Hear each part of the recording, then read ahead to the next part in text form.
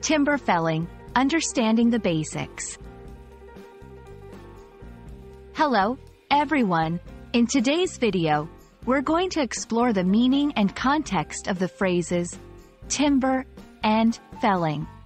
These are common terms in the field of forestry and lumber, but they can sometimes be confusing for English learners. So, let's dive in and understand what they really mean.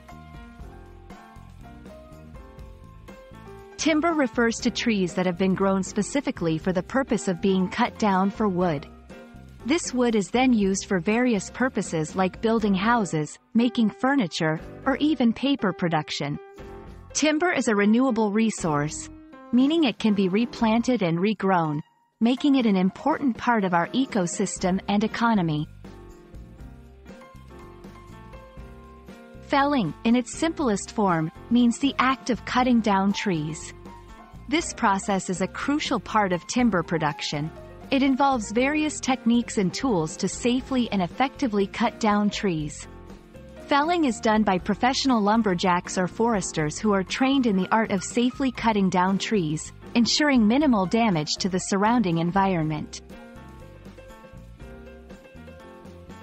While timber felling is an essential activity, it's important to understand its environmental impact. Responsible felling involves sustainable practices like replanting trees and avoiding deforestation.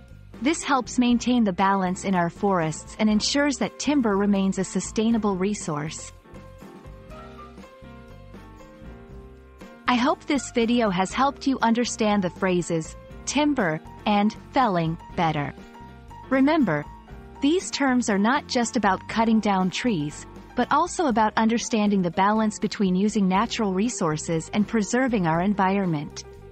Thanks for watching, and see you in the next video.